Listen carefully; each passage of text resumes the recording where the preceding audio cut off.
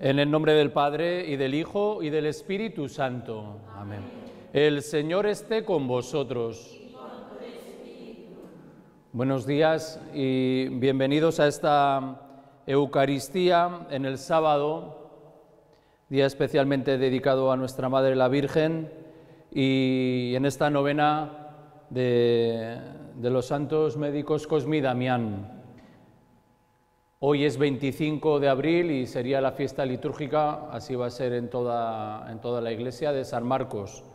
Pero como aquí en Arnedo mañana es la romería, el domingo siguiente a la fiesta de San Marcos, pues en torno a ese tercer domingo que es mañana del tiempo pascual, haremos la memoria de San Marcos y uniremos la fiesta, la romería con la Pascua. Así que hoy, como un sábado más, a los pies de María, con la intercesión de San Cosme y de San Damián, reconocemos con humildad que somos pecadores. Tú que eres el camino que conduce al Padre, Señor, ten piedad. Señor, ten piedad. Tú que has renovado la creación entera con tu resurrección, Cristo, ten piedad. Tú que das la alegría a los vivos y la vida a los muertos con tu resurrección. Señor, ten piedad. Señor, ten piedad. Dios Todopoderoso, tenga misericordia de nosotros, perdone nuestros pecados y nos lleve a la vida eterna. Amén. Y en este comienzo hacemos la primera parte de la novena, diciendo: los que siembran entre lágrimas, cantando van al segar. Los que siembran entre lágrimas, cantando van al segar. Celebremos con cantos de júbilo el triunfo de nuestros mártires y la sangre que derramaron por Cristo, y pidamos su protección. Los que siembran entre lágrimas, cantando van al segar. Demos gracias a Dios, que ha querido servirse de nuestra debilidad para realizar su obra, y hoy nos presenta a los santos como aliento y apoyo en nuestro caminar en esta situación difícil de pandemia. Los que siembran entre lágrimas, cantando van al segar. Y recogiendo las oraciones que hemos hecho cada uno de nosotros, desde la Eucaristía de ayer hago esta oración colecta y pedimos de una manera especial por Josefa Martínez Pérez, que falleció ayer aquí en Arnedo. Hacemos esta misa por su eterno descanso.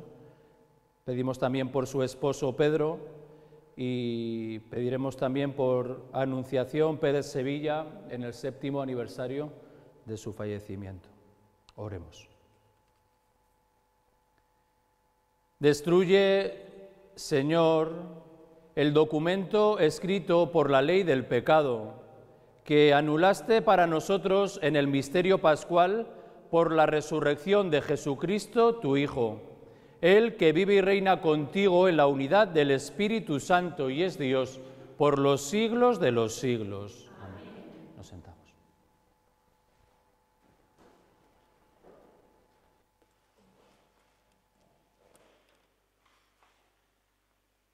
Lectura del libro de los Hechos de los Apóstoles. En aquellos días, al crecer el número de los discípulos, los de lengua griega se quejaron contra los de lengua hebrea, porque en el servicio diario no se atendía a sus viudas. Los 12, convocando a la asamblea de los discípulos, dijeron: no nos parece bien descuidar la palabra de Dios para ocuparnos del servicio de las mesas. Por tanto, hermanos, escoged a 7 de vosotros, hombres de buena fama, llenos de espíritu y de sabiduría, y los encargaremos de esta tarea. Nosotros nos dedicaremos a la oración y al servicio de la palabra. La propuesta les pareció bien a todos, y eligieron a Esteban, hombre lleno de fe y de Espíritu Santo, a Felipe, Prócoro, Nicanor, Timón, Parmenas y Nicolás, prosélito de Antioquía. Se los presentaron a los apóstoles y ellos les impusieron las manos orando. La palabra de Dios iba creciendo y en Jerusalén se multiplicaba el número de discípulos. Incluso muchos sacerdotes aceptaban la fe. Palabra de Dios. Te alabamos, Señor. Que tu misericordia, Señor, venga sobre nosotros, como lo esperamos de ti. Que tu misericordia, Señor, venga sobre nosotros, como lo esperamos de ti. Aclamad justos al Señor, que merece la alabanza de los buenos. Dad gracias al Señor con la cítara. Tocad en su honor el arpa de 10 cuerdas. Que tu misericordia, Señor, venga sobre nosotros, como lo esperamos de ti. La palabra del Señor es sincera y todas sus acciones son leales. Él ama la justicia y el derecho, y su misericordia llena la tierra. Que tu misericordia, Señor, venga sobre nosotros, como lo esperamos de ti. Los ojos del Señor están puestos en quien lo teme, en los que esperan su misericordia, para librar sus vidas de la muerte y reanimarlos en tiempo de hambre. Que tu misericordia, Señor, venga sobre nosotros, como lo esperamos de ti.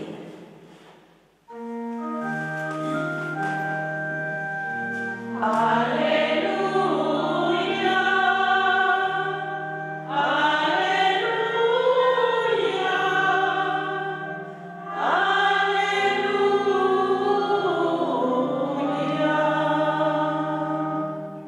Ha resucitado Cristo, que creó todas las cosas y se ha compadecido del género humano. Aleluya, aleluya, aleluya.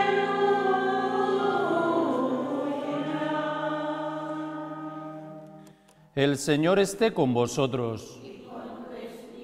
Lectura del Santo Evangelio según San Juan.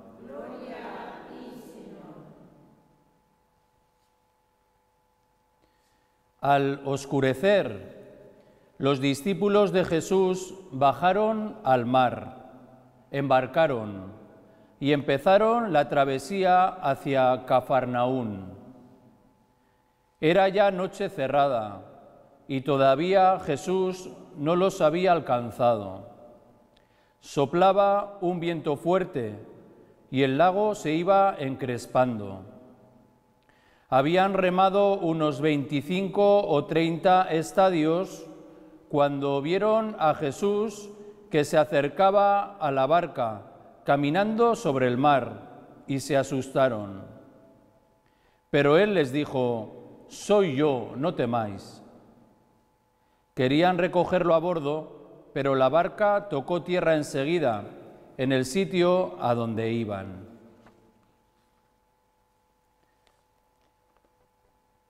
Palabra del Señor. Gloria a ti, Señor Jesús. Sentaos un momento, sí. Jesús, que acababa de hacer el milagro de la multiplicación de los panes y los peces, lo veíamos ayer, con la generosidad única de un niño que tenía esos 5 panes y 2 peces, da de comer a un gentío, a más de 5.000 hombres. Y lo quieren proclamar rey. El Mesías, es el Mesías, pero un Mesías espectacular, y Jesús no quería eso. Él había venido a hacer un proceso de abajamiento, de humildad, de sencillez. No quería hacer fuegos artificiales, sino dar luz concreta, ¿no?, a cada persona de tú a tú. Por eso decide marcharse a la montaña a rezar, se retira a rezar.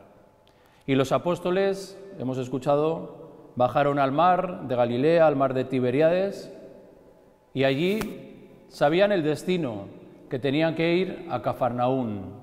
Allí iban a estar al día siguiente. Pero era de noche. Conocían muy bien el lago, eran pescadores, Pedro, Andrés, Santiago y Juan. Conocían muy bien el lago, pero era de noche, y de noche siempre era más complicado faenar. Lo conocían bien, pescaban muchas veces de noche, pero era peligroso, era una apuesta. Pero además, si era de noche y había viento, pues la cosa todavía se complicaba más, la barca podía volcar. Y si además había una especie de tormenta, pues todavía peor. En esa situación de complicación, los apóstoles hubieran hecho lo que hicieron en otra ocasión. Jesús iba con ellos y le dice: Jesús, Jesús, despiértate. Estaba sentado en la parte de popa, los niños de catequesis se saben muy bien este milagro. Estaba tumbado en la parte de atrás, en la popa, y le despiertan: Jesús, Jesús, pero haz algo, que nos hundimos. Pero en esta ocasión Jesús no estaba físicamente para decirle: oye, despiértate y haz algo. Y seguramente que en ese saber que tienen que ir a un destino, pero dudaban, igual no llegamos. Igual Jesús, que hace estos milagros, no es capaz de ayudarnos ahora, ¿no? Y tiene que venir Jesús andando sobre el agua. Ellos estaban más o menos, dice el Evangelio, a 25 o 30 estadios, unos 4 o 5 kilómetros de la orilla. Y Jesús llega andando sobre el agua.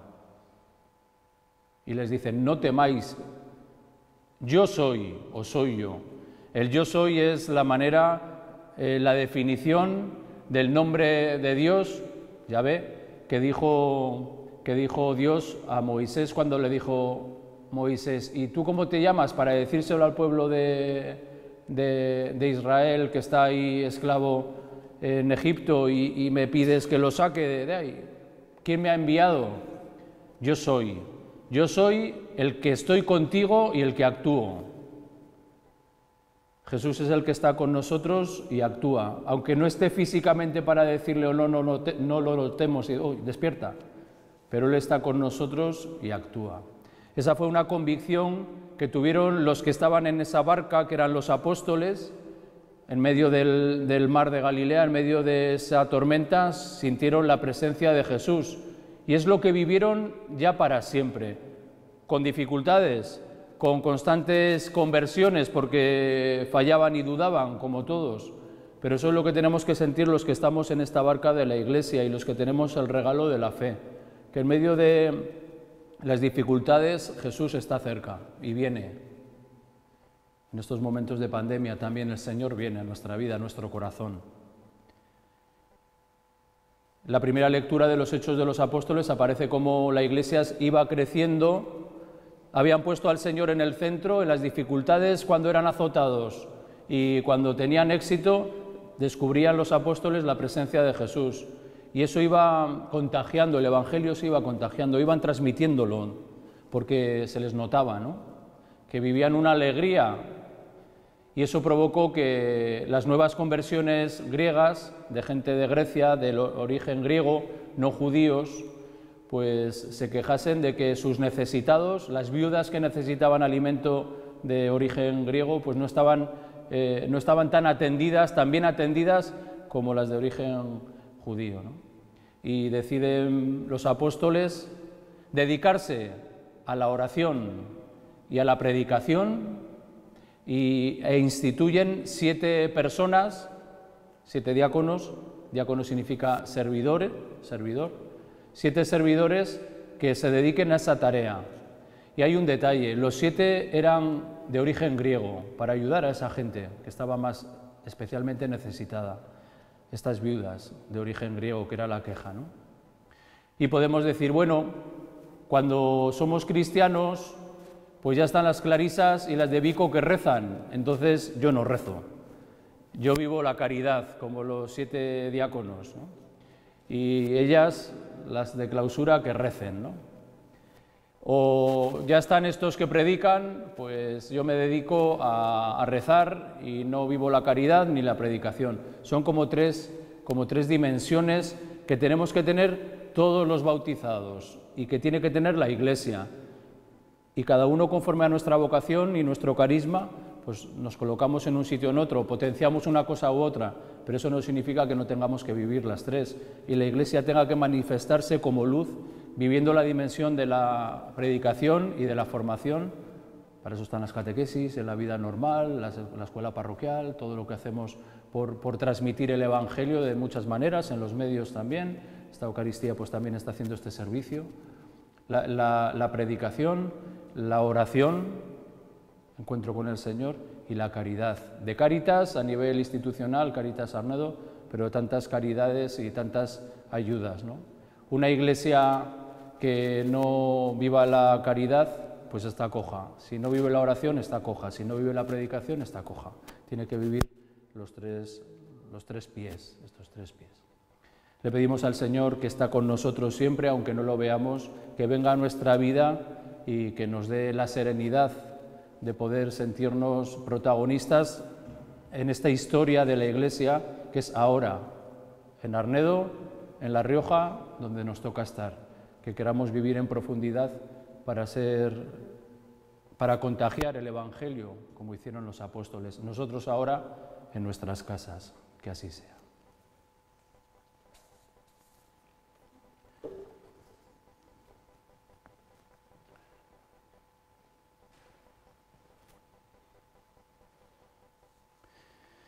Y nos ponemos de pie y vamos a hacer juntos esta oración de los fieles, estas peticiones, pidiendo de una manera especial por Josefa Martínez Pérez, como he dicho antes, fallecida ayer. Encomendamos también a su esposo Pedro y a Anunciación Pérez Sevilla en el 7º aniversario de su fallecimiento. Y pedimos por todos nuestros difuntos.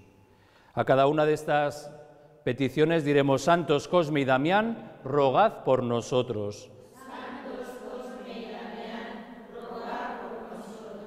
Pues que sois tan poderosos en la corte celestial, libradnos de todo mal, Santos Cosme y Damián, gloriosos. Santos Cosme y Damián, rogad por nosotros. Alcanzadnos la alegría de la gracia, la confianza en Dios, el valor para la lucha, la valentía en el testimonio cristiano. Pedid para nosotros una fe fuerte, una firme esperanza, un mayor amor a Dios y a los hermanos. Santos Cosme y Damián, rogad por nosotros. Encomendamos a los fallecidos en esta pandemia del coronavirus y a todos nuestros familiares y amigos difuntos. Santos Cosme y Damián, rogad por nosotros.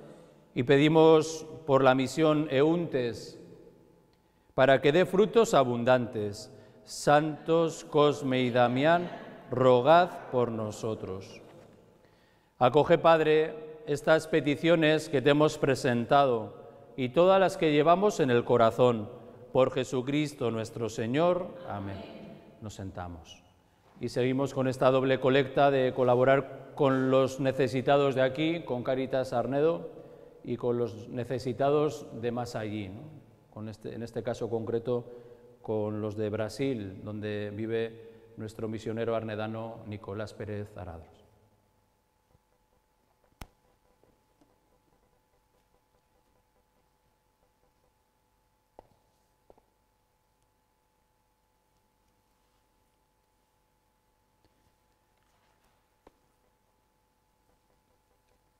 Bendito seas, Señor Dios del universo, por este pan, fruto de la tierra y del trabajo del hombre, que recibimos de tu generosidad y ahora te presentamos. Él será para nosotros pan de vida.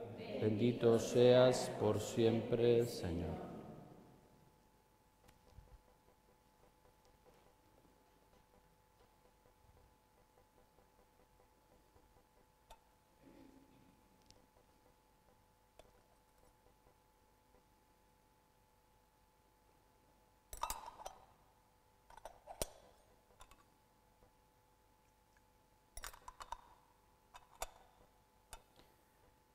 Bendito seas, Señor, Dios del universo, por este vino, fruto de la vid y del trabajo del hombre, que recibimos de tu generosidad y ahora te presentamos.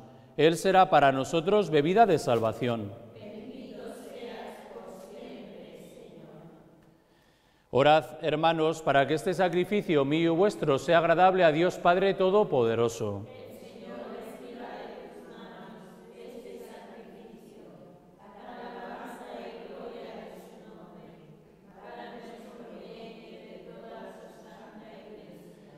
Te pedimos, Señor, que en tu bondad santifiques estos dones, aceptes la ofrenda de este sacrificio espiritual y nos transformes en oblación perenne. Por Jesucristo nuestro Señor. Amén. El Señor esté con vosotros. Levantemos el corazón. Demos gracias al Señor nuestro Dios.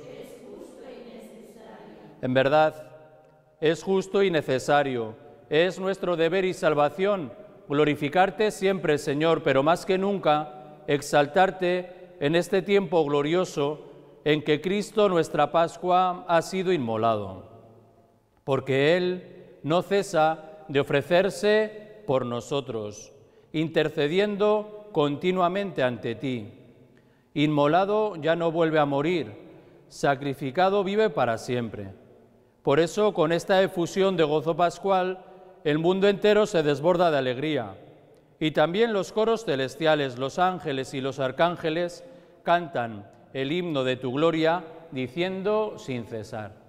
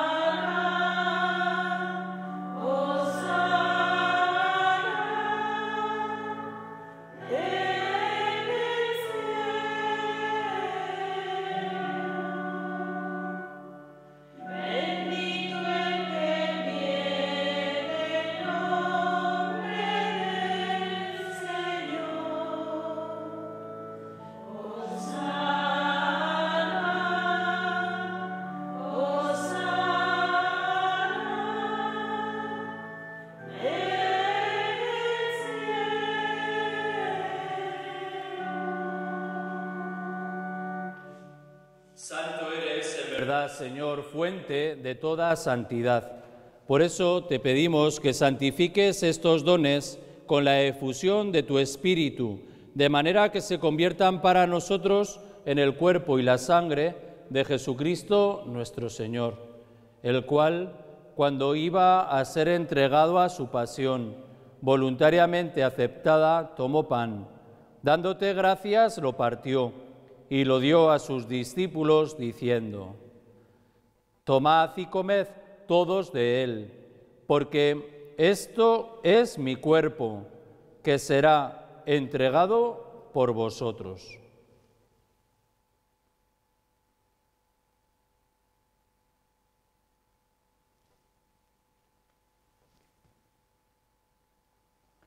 Del mismo modo, acabada la cena, tomó el cáliz y dándote gracias de nuevo, lo pasó a sus discípulos diciendo: Tomad y bebed todos de él, porque este es el cáliz de mi sangre, sangre de la alianza nueva y eterna, que será derramada por vosotros y por muchos, para el perdón de los pecados. Haced esto en conmemoración mía.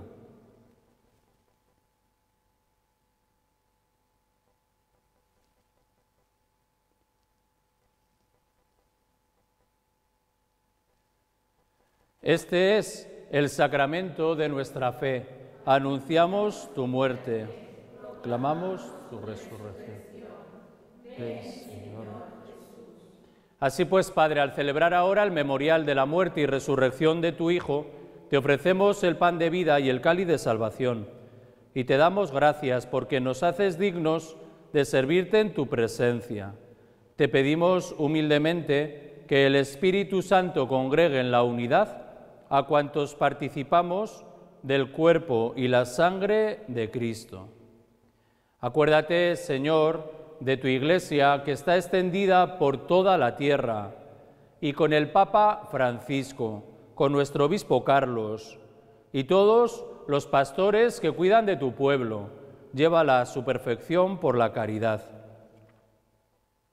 Recuerda a tu hija Josefa Martínez Pérez, a quien llamaste ayer de este mundo a tu presencia. Te encomendamos también a su esposo Pedro. Concédeles que así como han compartido ya la muerte de Jesucristo, compartan también con él la gloria de la resurrección. Acuérdate también de nuestros hermanos que durmieron en la esperanza de la resurrección, de todos nuestros familiares y amigos difuntos, de Anunciación Pérez Sevilla en el 7º aniversario de su fallecimiento, de todos los que han muerto en esta pandemia del coronavirus y de todos los que han muerto en tu misericordia. Admítelos a contemplar la luz de tu rostro. Ten misericordia de todos nosotros, y así con María, la Virgen Madre de Dios, Nuestra Señora de Vico en este sábado, su esposo San José, los apóstoles, los santos médicos Cosme y Damián, San Francisco y Santa Clara de Asís, y cuantos vivieron en tu amistad a través de los tiempos, merezcamos por tu Hijo Jesucristo compartir la vida eterna y cantar tus alabanzas. Por Cristo, con Él y en Él, a ti Dios Padre Omnipotente, en la unidad del Espíritu Santo, todo honor y toda gloria, por los siglos de los siglos. Amén. Fieles a la recomendación del Salvador, y siguiendo su divina enseñanza nos atrevemos a decir: Padre nuestro que estás en el cielo, santificado sea tu nombre, venga a nosotros tu reino, hágase tu voluntad en la tierra como en el cielo. Danos hoy nuestro pan de cada día, perdona nuestras ofensas, como también nosotros perdonamos a los que nos ofenden. No nos dejes caer en la tentación y líbranos del mal. líbranos, Señor, de todos los males, y concédenos la paz en nuestros días, para que, ayudados por tu misericordia, vivamos siempre libres de pecado y protegidos de toda perturbación, mientras esperamos la gloriosa venida de nuestro Salvador Jesucristo.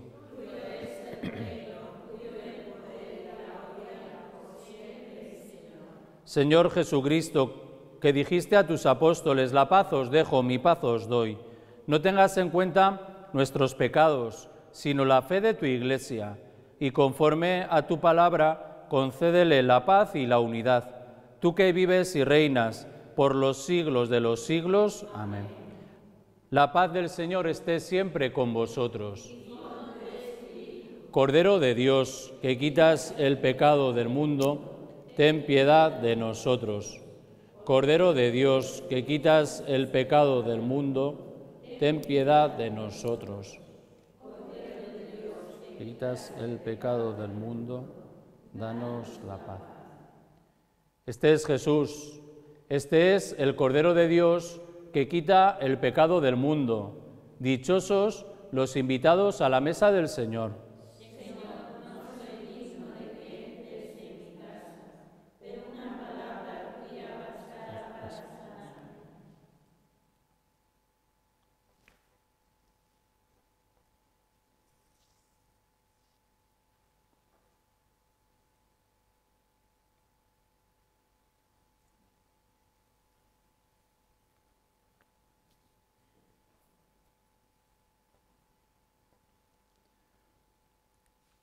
Y mientras comulgan las clarisas, hacemos en nuestras casas esta comunión espiritual.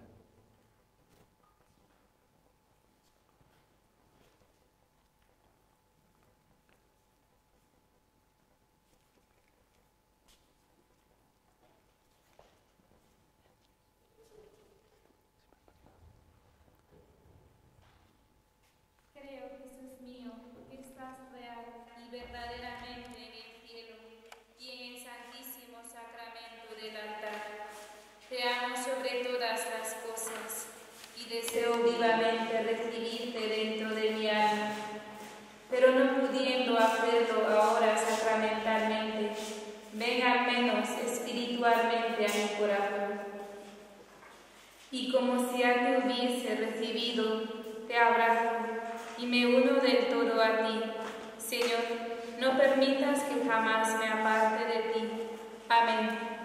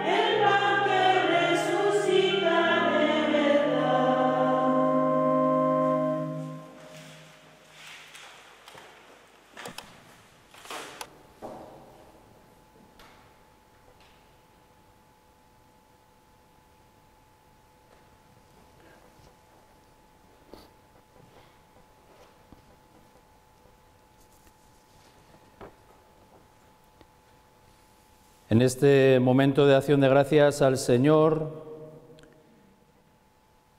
nos encomendamos en el sábado a nuestra Madre la Virgen de Vico y pedimos también por esta familia, por los hijos, familiares y amigos de Josefa Martínez Pérez.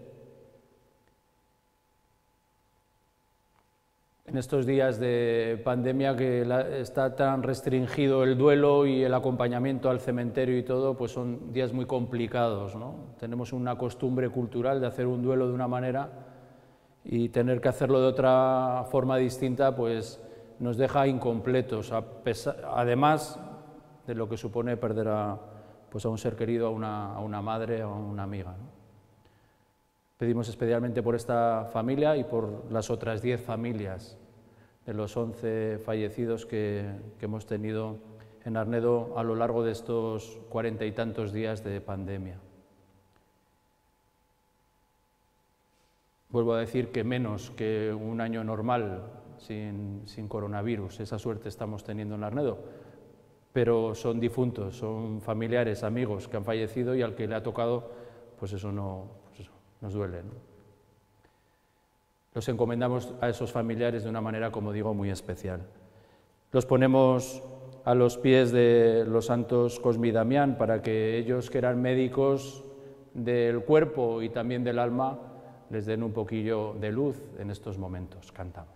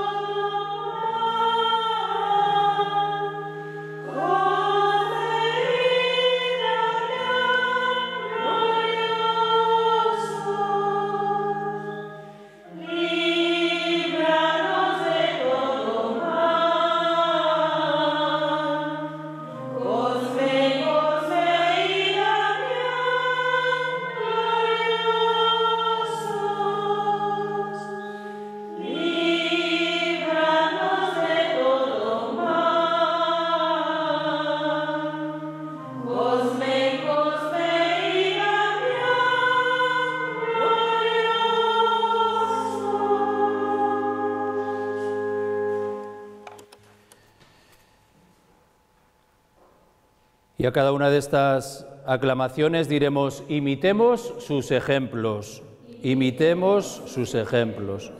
Los santos Cosme y Damián nos enseñan a buscar para nuestro mundo la verdad, la justicia, la libertad, el amor y la paz. Imitemos sus ejemplos. Ellos descubrieron en Jesús el sentido de sus vidas. Imitemos sus ejemplos. Ellos nos invitan a ser discípulos misioneros, testigos del Evangelio en nuestra casa y en nuestros ambientes. Imitemos. Ellos nos proponen vivir el amor y el servicio a los más necesitados sin esperar nada a cambio, de manera desinteresada. Imitemos sus ejemplos. Y hacemos esta oración.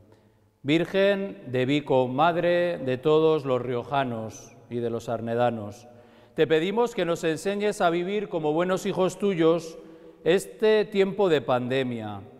Queremos también convertir este tiempo en un momento para acercarnos más a Dios, levantar los ojos de las cosas terrenas y mirar más al cielo. Te pedimos que nuestros hogares sean alegres, a pesar de las incomodidades e incertidumbres que vivimos cada día. Que sepamos transformar todo lo que tenemos entre manos ahora en oración para los más necesitados, los enfermos, los difuntos y todo el personal sanitario que trabaja sin descanso. Santos Cosme y Damián, patronos, médicos e intercesores, no retiréis la mirada de ninguna familia, protegednos como médicos de nuestra salud de cuerpo y de alma. Que de cada hogar suba al cielo cada día una oración, como hijos necesitados de la ayuda de su madre. Amén. El Señor esté con vosotros. Y pedimos la bendición al Señor. Hoy, al ser sábado, no exponemos el Santísimo, sino que recibimos esta bendición especial de nuestro obispo don Carlos. Y la bendición de Dios Todopoderoso, Padre, Hijo y Espíritu Santo, descienda sobre vosotros. Amén. Y aquí están las dos televisiones locales. Voy a hacer propaganda de otra, ya me podéis perdonar. Esta tarde a las 5, hoy sábado a las 5 de la tarde, en Popular Televisión Rioja, sabéis que ahí están emitiendo cosas que está preparando la parroquia virtual diocesana, la Virgen de la Esperanza, pues va a haber una entrevista, va a haber un programa que se ha hecho, pues como se hace todos los programas ahora, pues con vídeos caseros, con los móviles, ¿no? Va a haber un programa en el que se va a hablar cómo se ha vivido la Semana Santa y este principio de Pascua, pues en las casas y también en los conventos. Y va a salir pues la Madre Superiora de las Clarisas y una monja de Vico, ¿no? Me pidieron que les pidiera a ellas que hicieran este servicio. Así que quien quiera ver, como dirían los alfareños, quien quiera alcahuetear lo que dicen estas monjas arnedanas o que están en Arnedo, pues lo pueden ver. Así que a las 5 esta tarde en Popular Televisión Rioja. Que el Señor nos conceda a todos un buen sábado. Podéis ir en paz.